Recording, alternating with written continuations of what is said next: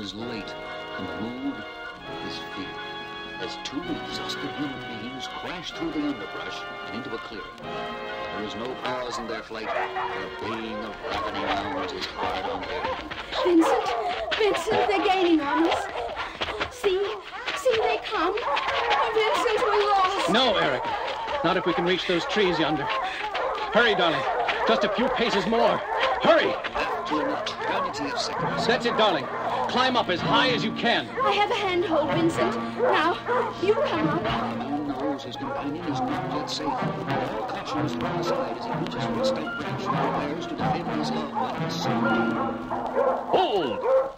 And like a blanket, calm enfolds the once enraged dogs, and they trot off, docile and tame as household pets, to the feet of their master. Please, gentlefolk, do not be afraid. The dogs will do you no harm. I am to blame entirely for this terrible incident. It was senseless of me to continue hunting after the sun had gone down. Forgive me. And please allow me to make this up to you in some way. The stranger's voice is openly friendly, but not till Erica is safely on the ground does the man Vincent reply. You are a gentleman, sir. But you may wish you had not so quickly called off your dogs when you learn who I am. Then please tell me. I can stand the suspense no longer. My name is Vincent.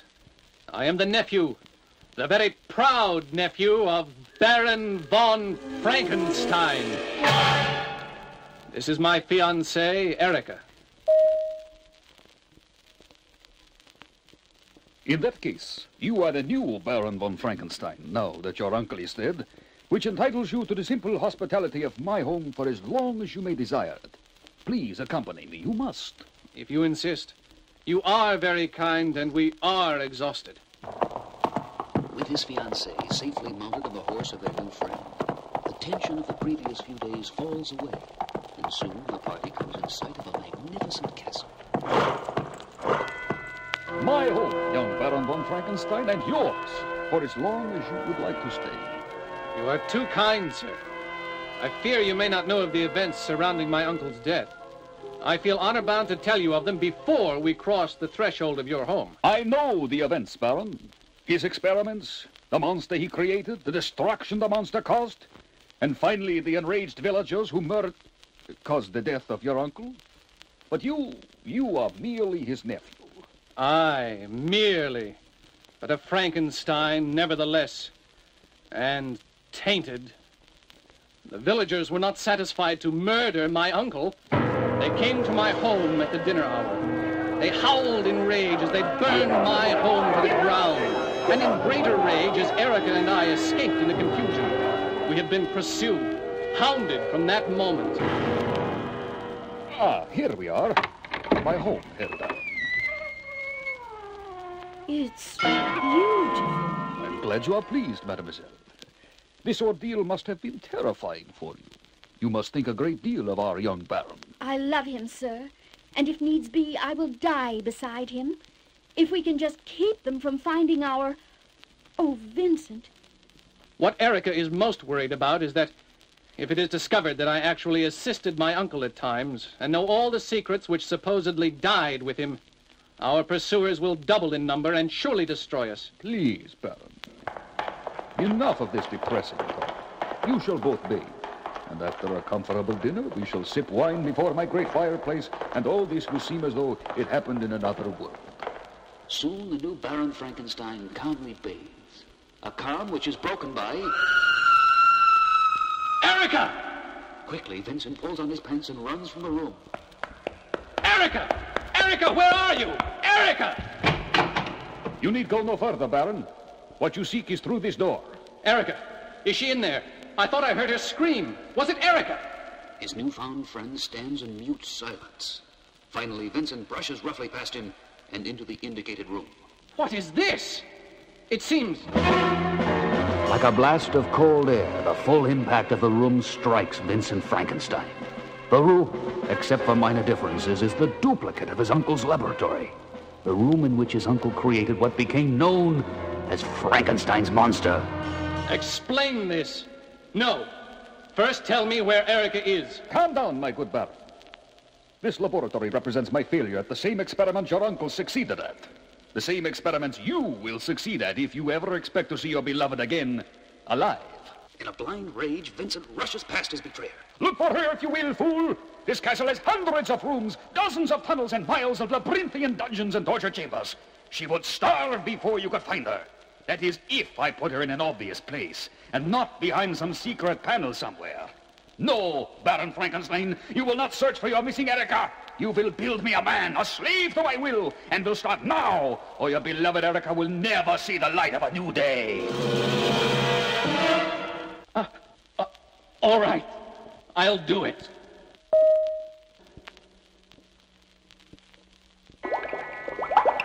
To escape the torture of not knowing, Vincent hurls himself into his sleepless work, creating a living man from dead bodies, which his now hated enemy supplies in abundance. No more bodies. I've all the parts I need. Where do you get all these bodies? And in such good condition? In heaven's name, man. I merely want you to be happy. I wouldn't supply you with inferior material. Am I correct in assuming that we are at the final stage? You are correct. But we will never complete that final stage until and unless I see Erica safe and unharmed. If I don't, I'll... Baron, please don't get overly dramatic. Mind your dials and gadgets like a good boy. And if you look to my left, you'll see your fiancée, safe. Oh, Vincent! Enough! My, assistants will guard your Erica as you work, Baron. Do not make any false moves, or they will kill her. Make no mistake about that. I am too resolved to be stopped by false heroics. Move! With practiced fingers, young Baron Frankenstein manipulates his panel and finally throws the switch that controls the raw electricity. As the machine dies down, Vincent cranks the reclining body to an upright position. Is he alive? Did it work? He's not moving, not breathing. Give it some time. It could be hours before we know. An eyelid flutters open as the two men talk.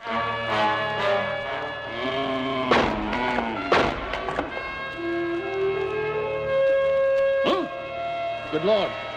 He's alive and enraged. His brain inflamed, the patchwork creature stumbles forward as his creator tries to restrain him. Stop! Sit down! Stop! Stop him, guards! Stop him, or it will mean your deaths! The two robed guards release Erica and lurch toward the raging creature. Subdue him, Cretans, before he reaches the door!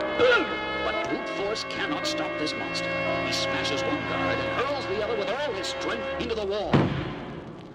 And now he pauses. No one bars his path but the frail and beautiful Erica. Slowly he raises his eyes to hers and again moves forward. No! Stay away from her! Who can know the thoughts this monster has as he approaches? And now lifts the girl from the cold stone and over his head. No! Who can say if he thinks at all as he steps to the window ledge and hurls the girl to her death? And walks away from this now silent room, leaving a man whose mind reels and heart shrivels in his chest. Erica! Erica! She's dead. No, she's moving, I think. Oh, help her, help her. She's alive, but broken. She looks so helpless. Count, this is your doing. Help her, please. I'll do anything to repay you, please. I beg of you. Without a word, the evil host steps up to the window, raises his face to the moon, and parts his lips.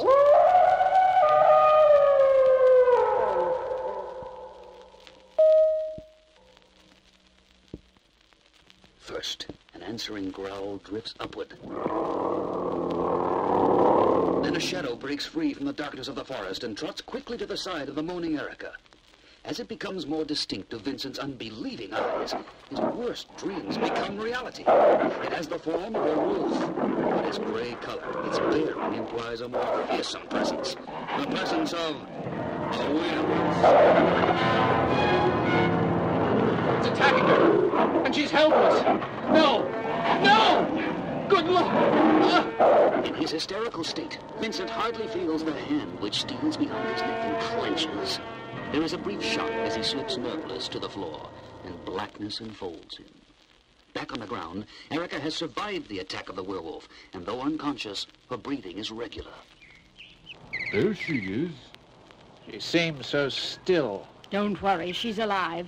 Talk, Bela. Gather her up and bring her along. Yes, Grandmother. All right. We've got her. She's very beautiful, Grandmother. Yes. Now... Hours later, Erica slowly regains consciousness. Oh. Come, come, child. Wake up. You have slept long enough. There is much to do. Wake up. Oh, where am I? How did I get here? Oh, I've had such nightmares. What is happening to me? You are in a gypsy camp, and I am Maliva, Queen of the Gypsies. And you are here to serve and make your place till the end of your days. What? What are you saying? Oh, Vincent. Vincent, where are you? I need you. This is insane. Please, tell me this is all a dream. Girl, silence. This is no dream, nor will it end. You will stay here and you will work, or you will be beaten till you beg for mercy. Now go and begin your chores, or so help me, the beatings will begin right now. Move along. All through the morning and hot afternoon, Erica toils into the cruel discipline of Bela, Maliva's grandson, as Maliva herself watches with a baleful. That's it. That's it. Make her work for her keep.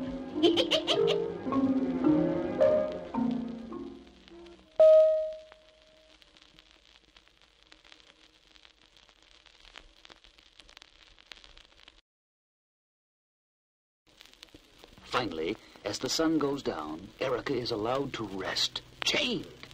Weariness brings its own security, and as she begins to doze off on the ground behind one of the wagons, she fails to hear the clumsy footfalls until... What? Who is it? Who is that? Please, Missy, please, it's me, Torque. I would not harm you. You are like a flower. I have brought some broth. I will leave if you wish me to. I just thought... Oh, no, Torque. Don't leave. You're right. I do need some food. Thank you. Your hand! The pentagram! Dropping the broth, Torque spins and rushes away from the helpless female, naked fear etched upon his face. Torque, what is it? Why do you run? The pentagram! The pentagram! And the moon is full tonight! Erica looks at her hand, and the symbol of the pentagram which now appears there. Her mind drifts back to a poem she once heard. Even a man who is pure of heart and says his prayers by night may become a wolf when the wolfbane blooms and the moon is shining bright. Some say Bela is insane, and the menacing whip he carries adds to this theory. Why would he beat a chained and helpless prisoner? Why does he wait till the night to accomplish his loathsome ends? As he steps into the shadows, he hears a sound which tells him that never again need these questions be asked.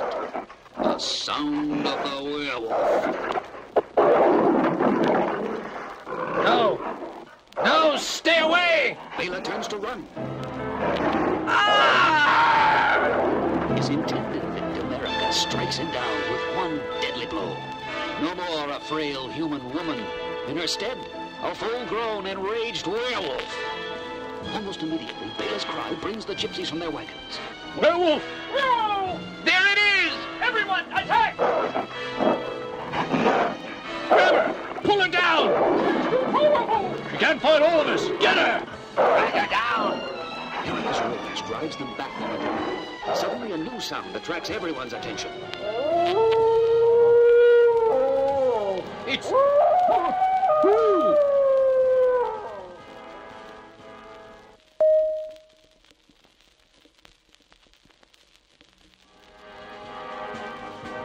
Recognition fills the gypsies' eyes, and they step aside to reveal... a second werewolf, a powerful gray werewolf, who now rumbles its challenge to Erica. The gray wolf attacks with the speed of thought, and soon the two half-human canines are locked in mortal combat. The savagery of their battle is insane, as every new wound Furious stirs in the shadows, and the grim Bela rises from the dust. Determination to gain revenge drives him to raise his pistol, and with his last breath, fire the silver bullet at Dracula. It strikes the Grey Wolf. Confused, Erica stands and stares as the Grey Wolf becomes the Grey Wolf. More guns and more silver bullets come into the hands of the gypsies. Erica flees into the woods. Somewhere in her animal mind, she realizes that these gypsies have battled werewolves before. So she runs. Leaving her pursuers far behind, her flight soon brings her to a somehow familiar castle. A castle whose sight draws her closer and urges her to enter. Easily, her animal form clambers to an upper window that looks into a deserted hallway. She pauses, sniffing the air, then jumps to the floor onto all fours. She scans her surroundings at a glance, then begins padding toward the only light source, which is at the end of the hall. Human voices alert Erica, who approaches more slowly now. It's no use. We'll never capture him. Stop whining, you fool! You've lost your love, but not yet your life. The monster's had a full day to calm down. Help me restrain him, or you will spend yet another day in my dungeon, Baron Frankenstein.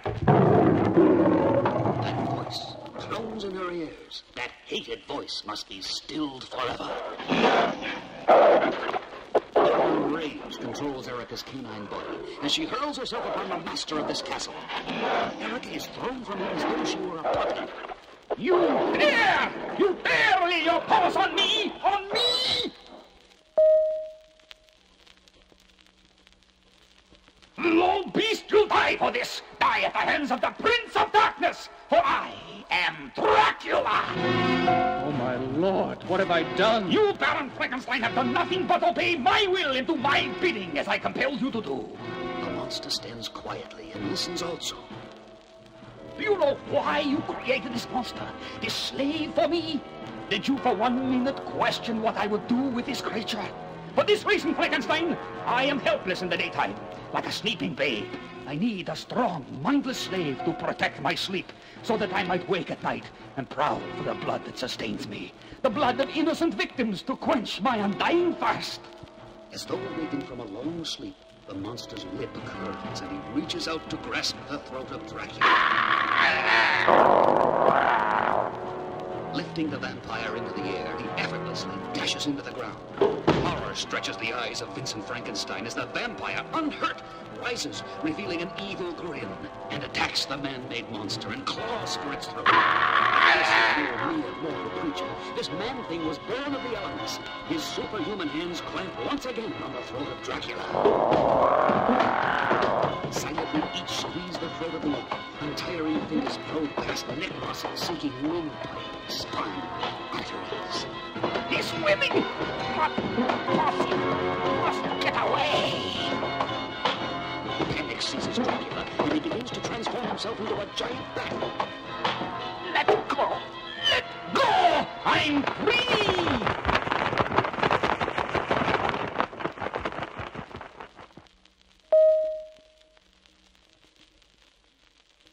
Dracula frees himself and flies upward and toward Vincent, intent on escape. The face of Erica flashes through Vincent's mind. Grim determination sets his jaw as he reaches for an urn of burning embers and hurls it full in the face of Dracula. Screaming in pain, he flies upward, circles, then dives straight into the monster. Tumbling into the laboratory, the two figures smash into chemicals and equipment, which ignite into a blazing inferno. Fire! Tremendous heat. I'll be burned alive. Maybe it would be just as well. Without Erica, I might as well be dead. No, I can't lose hope. She might still be alive. But as Vincent turns to leave, The werewolf blocking my path. It's confused by the fire. It'll doom us both if it doesn't move. No! I must try to reason with it. Wolf, listen to me. That fire will kill us. We must go. I can show you the way. We'll die if we stay here. slowly, fresh irrational thought lights the werewolf's eyes. Don't you understand? It's stepping aside, letting me pass. It does understand. Must hurry before those chemicals explode. Hurry, Wolf, hurry! The flames are spreading. We only have seconds. We made it. No, don't stop. The whole place is about to collapse.